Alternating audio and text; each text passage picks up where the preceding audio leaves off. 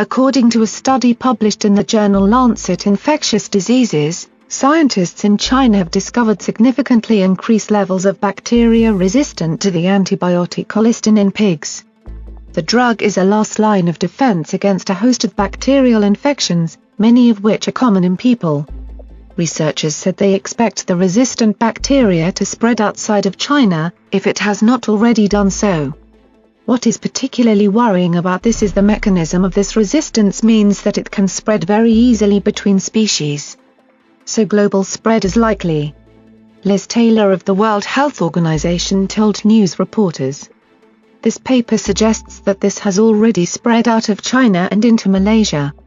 According to the study, researchers stumbled upon the antibiotic-resistant bacteria during a routine surveillance project, testing antimicrobial resistance to E. coli in China's food animals. In the E. coli-infected test subjects, 21% of animals contained the colistin-resistant bacteria, as well as 15% of raw meat samples and 1% human patients. Some people will have untreatable infections and will start to die, Taylor said. We have to take action now.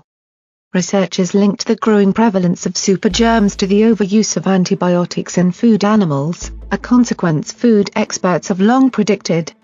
The drugs, used predominantly in the Chinese livestock industry, can keep animals healthy in an industrialized food process, but their use over time can embolden the very bacteria they were designed to fight against.